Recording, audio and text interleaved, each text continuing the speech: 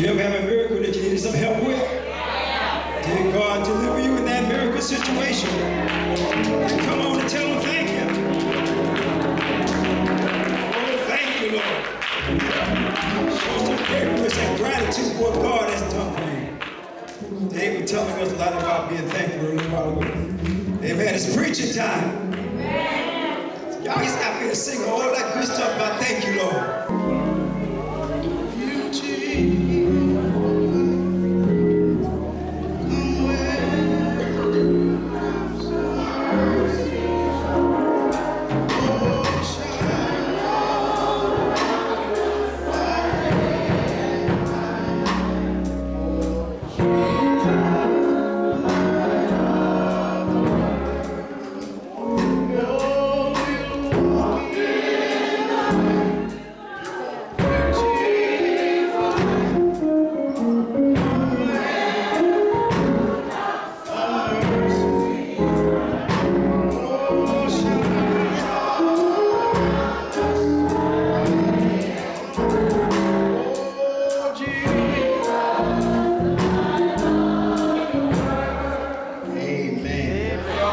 Jesus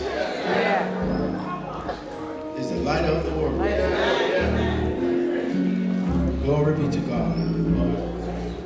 We certainly honor God, Creator of this universe. And to our Senior Pastor, Reverend Charles B. Dawson, to Dr. Hand, Dr. Perkins, Chairman Bellamy, to President Woodbury, amen. To all of you, my brothers and sisters, ladies and gentlemen, boys and girls, I greet you in the Master's name of our Lord and Savior, Jesus the Christ. For it's at the name of Jesus that every knee should bow and every tongue should confess that Jesus Christ is Lord, to the glory of God our Father.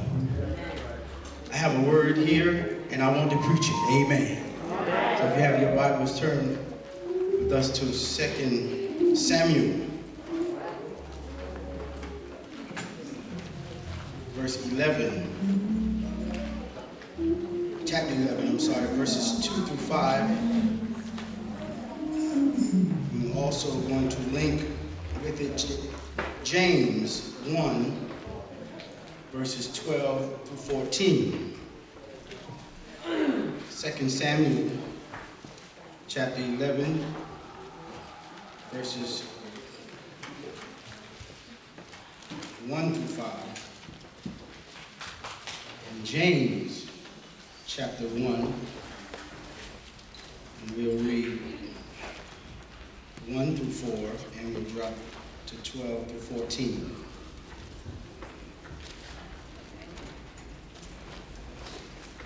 Amen. 2 Samuel chapter 11, verse 1, there you'll find these words, and it came to pass, after the year was expired at the time when kings go forth to battle, that David sent Joab and his servants with him and all Israel. And they destroyed the children of Ammon and besieged Rabbah. But David tarried still at Jerusalem. And it came to pass in an evening tide that David arose from off his bed and walked upon the roof of the king's house. And from the roof he saw a woman washing herself. And the woman was very beautiful to look upon. And David sent and inquired after the woman. And one said, is not this Bathsheba, the daughter of Eliam, the wife of Uriah the Hittite? And David sent messengers and took her, and she came in unto him. And he lay with her, for she was purified from her uncleanness. And she returned unto her house. Amen. James chapter 1, let's begin at verse 2. My brethren, count it all joy when you fall into diverse temptation, knowing this, that the trying of your faith worketh patience. But let patience have her perfect work, that ye may be perfect and entire, wanting nothing. Drop down to verse 12. Blessed is the man that endureth temptation, for when he is tried, he shall receive the crown of life, which the Lord hath promised to them that love him. Let no man say when he is tempted, I am tempted of God. For God cannot be tempted with evil, neither tempted he any man. But every man is tempted when he is drawn away of his own lust and enticed. Amen. Thus ending the reading of the Holy Writ. Amen. I just want to use for these few moments that I have with you the sermon titled Fighting Temptation. Fighting Temptation. Let us pray. Father in heaven, we come in the name of Jesus. It's preaching time. I can't preach unless you preach through me. I can't move unless you move me. I can't even walk unless you hold my hand. God, hide me behind that rugged cross that men will see you and not me. Take me out of self and use me for your divine glory. Lord, decrease McRae now that you may increase in the name of Jesus. Lord, if I'm too high, bring me down. If I'm too low, pick me up. If I'm too far, draw me in. Give me power to preach this morning. Our prayer is that someone will be saved, someone will be healed, someone will be set free through the preaching of your gospel. Now, Lord, let the words of my mouth and the meditation of my heart be acceptable in thy sight, O Lord, my strength and my redeemer. Let everybody say amen. Amen. Fighting temptation. By definition, the word tempt means to try to get someone to do wrong. All right. Temptation means the act of tempting or the state of being tempted. All right. Temptation occurs when the opportunity is presented to do what we know is wrong. All of us have been challenged by some sort of temptation in our lives. We have all been faced with temptation one time or another. That's right. Temptation, my brothers and sisters, is as old as the human race. All right. Temptation comes in a multiplicity of ways. Some forms of temptation is obvious, bold, and in your face. Yet some forms of temptation is sneaky, subtle, and discreet. Everybody in here has been tempted by something. Some of us are dealing with or being faced with some form of temptation every day. Some of us are tempted by various foods that we shouldn't have for health reasons. Have I got a witness here? Some of us are fighting temptation at the job. Many of us are fighting the temptation to cuss our supervisor out. If it's you, just hold your head down and let us pray. Lord, forgive him now. Amen. Some of us are fighting the temptation to go back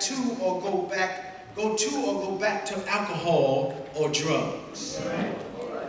Some are battling the temptation to go to the number hole or gamble at Atlantic City. Some heads went down. They shaved on family. They shaved. Some of us are fighting the temptation to engage in some type of sexual sin, whether it's fornication, adultery, pornography, or homosexuality. Some of y'all are even fighting the temptation to fall asleep as I work this intro. Amen. Nudge them and tell them, wake up and listen to the preacher. Nudge them. Yeah. My brothers are fighting temptation every Sunday right here in Little Rock Baptist Church. I'm going to lose some of y'all now.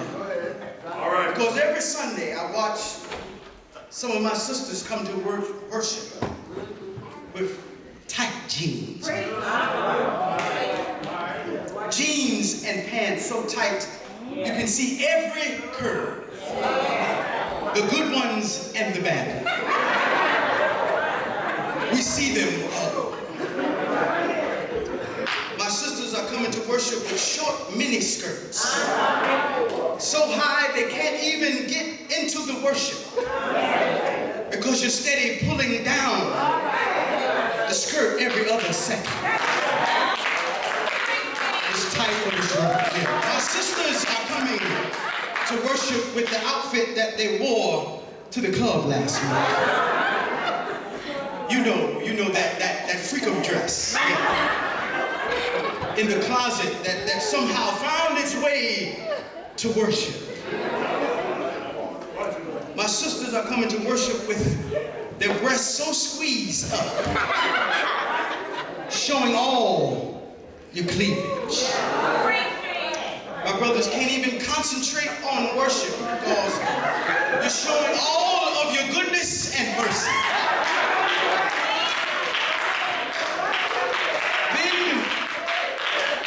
Y'all have the nerve, the audacity to get mad when brothers look. Y'all say they're nasty. No, you nasty. No, ain't nothing wrong with the men. No.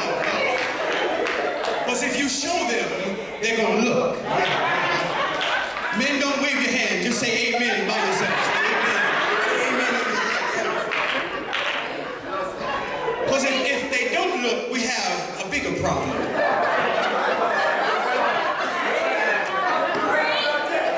My brothers are fighting temptation. Oh, Reverend Jean, pants are just more comfortable. No, you just want to do what you want to do. And they don't have to be the tight low-rise jeans. They can be classy suit pants. Can I get a witness here? I just want to teach you. I didn't come to holler and scream. I want to teach you. Yeah. Reverend Moore, I thought you can come just as you are. That's what our favorite says. Just as you are. Yes, you can, but that's referring to the heart and sinful behavior. You want to become as your heart is, and your sinfulness. And let God clean you. Come as you are. Not come as you like to dress. And most of you know better anyway. And when you know better, somebody say you're supposed to do that. Because my brothers and sisters, we come to worship the King. We come to serve the Master. We come to give him our best. In his presence. Now, let me ask you a question. Would you go to visit the president at the White House in low-rise tight jeans or your club freakum dress outfit? Or would you come and see him at your best? All right. They're getting quiet. Yeah. But we come to serve the great I am. The King of Kings and the Lord of Lords. Let's come and worship him at our best. Amen, ceiling fan. Amen, lights. Amen, pews. I knew as he gave it to me, I'd lose you there. So let me move on. Look at a sister and say, help our brothers out. Help them out. Brothers, y'all did come to want to worship. We don't want to be distracted. My brothers are fighting temptation every Sunday. All of us, I would venture to say, have lost our share of battles and have yielded to temptation. Temptation is something that man has always had a hard time dealing with. Because temptation involves a choice. Whether to obey God or to follow our own fleshly desires. Even in the Bible, we see men and women who struggled with temptation. Eve, Adam's wife, was faced with temptation in the book of Beginnings. God commanded her and Adam to refrain from eating of the tree of the knowledge of good and evil.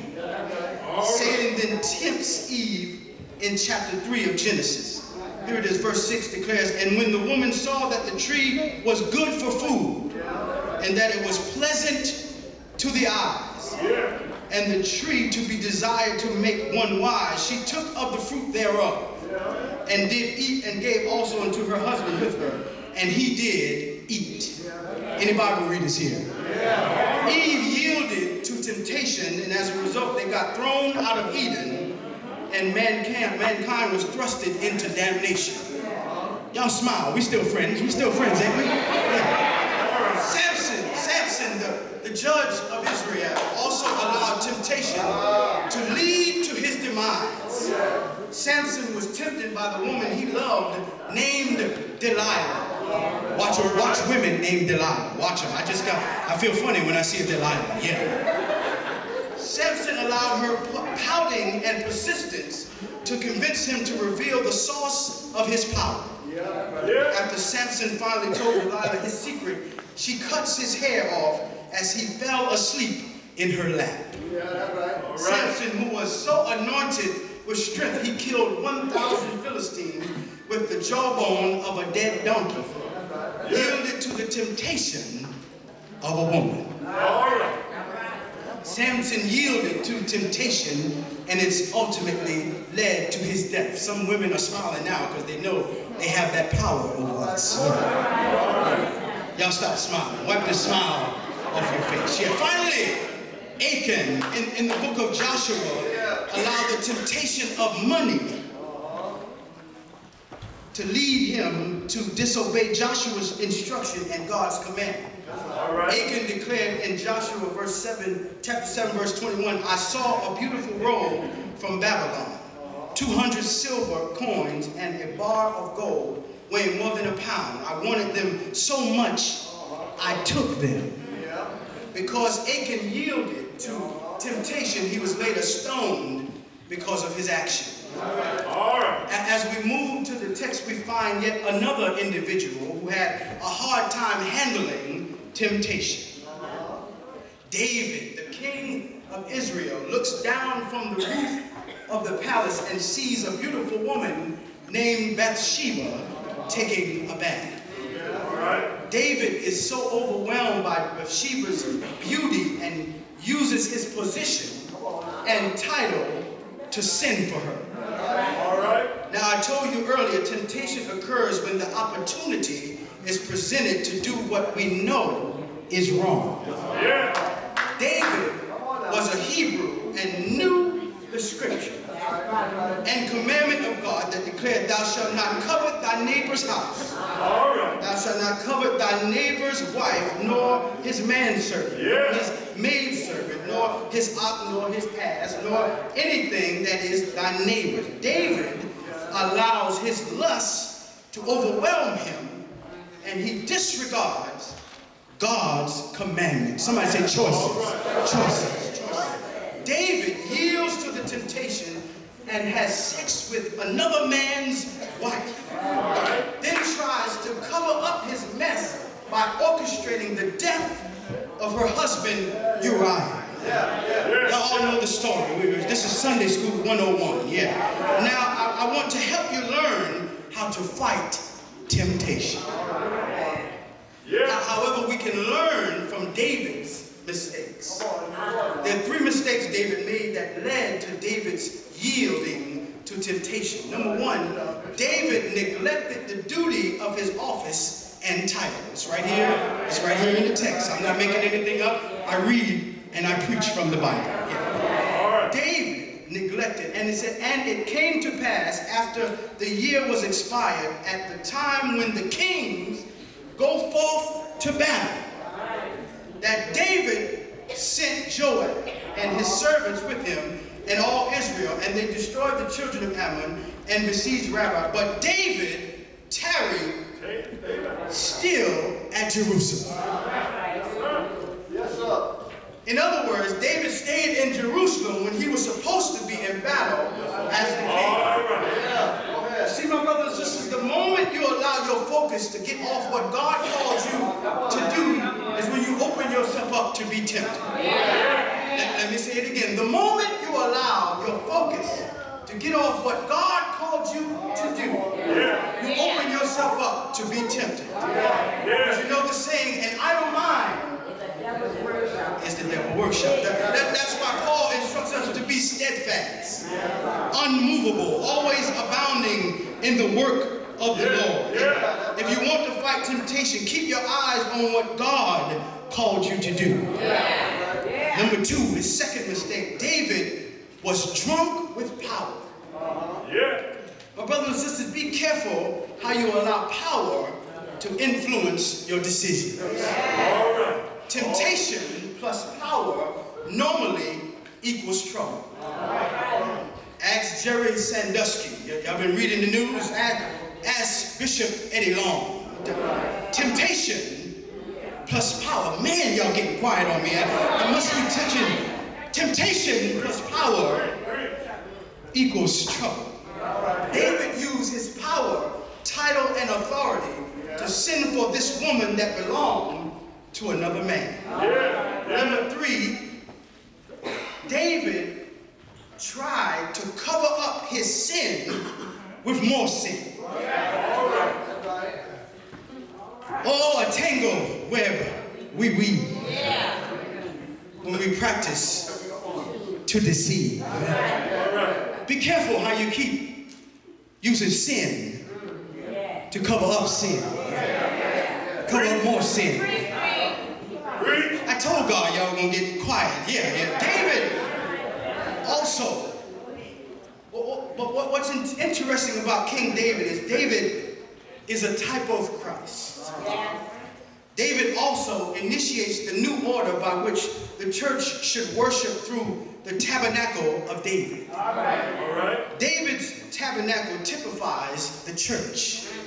In other words, David illustrates and shows the ability of the New Testament believer by realizing we can go back to the Father after we lose a fight to temptation. All right. Here it is, Psalm 51. He cried out, "Have mercy upon me, O God, according to thy loving kindness, according unto the multitude of thy tender mercies. Blot out my transgression." Is there anybody here glad that we serve a merciful God? Glad that we serve a forgiving God? Glad that we serve a kind God? Glad that we serve a long-suffering God? A God that will give us another chance. I wonder, is there anybody in here glad we serve a God of a second chance? I serve a second chance God. But how can we fight temptation? What tools do we have to resist temptation? So glad you asked. My brothers and sisters, the best example to use to fight temptation is Jesus. Somebody say, Jesus is our example. He's our example. He's our example. Jesus was tempted of the devil for 40 days. And in Luke's account, Jesus gives every believer the tools to fight temptation. Luke 4:1 said, "And Jesus was full of the Holy Ghost, returned from Jordan, and was led by the Spirit into the wilderness." Tool number one, you've got to be full of the Holy Ghost. Not full of willpower. No, not full of willpower. Not full of personal stamina. No. Jesus was full of the Holy Ghost. Is there anybody here glad that you got the Holy Ghost living on the inside? The Paracletos, the Comforter, the Guide. The Bible declares, "And ye shall receive power." Power to walk right. Power to talk right. Power to live right. Power to love right. Power to resist temptation. First tool to fight temptation is you got to have and be full of the Holy Ghost. Tool number two, you got to use the Word of God. Satan tried to tempt Jesus to turn a stone into bread. Jesus used the Word. All right. He said, "It is written, man shall not live by bread alone, but by every word that proceeded out of the mouth of God." Satan tried to tempt him with power if Jesus would just worship him. Jesus used the Word. Somebody say, Jesus used the Word. He said, "Get thee behind me, Satan. For it is written, thou shalt worship the Lord thy God, and him only shalt thou serve." Jesus used the Word. He said, "Thou shalt not tempt the Lord thy God. The next tool you must use to fight temptation is the Word of God.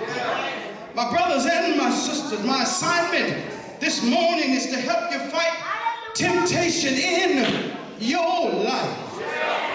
And I'm so glad that God has some tools for the battle. He gave us a piece of himself to live on the inside. And I heard the songwriter declare that there's something on the inside. And it's working on the outside. Oh, what a change in my life. He gave us power to resist temptation. I'm so glad that he gave us power to fight the enemy. I'm so glad that he gave us power to defeat the devil's tricks. I'm so glad that he gave us the Holy Ghost power. Say yeah. 1 Corinthians 10 and 13 declare, there have no temptation taken you but such as common to man. But God is faithful,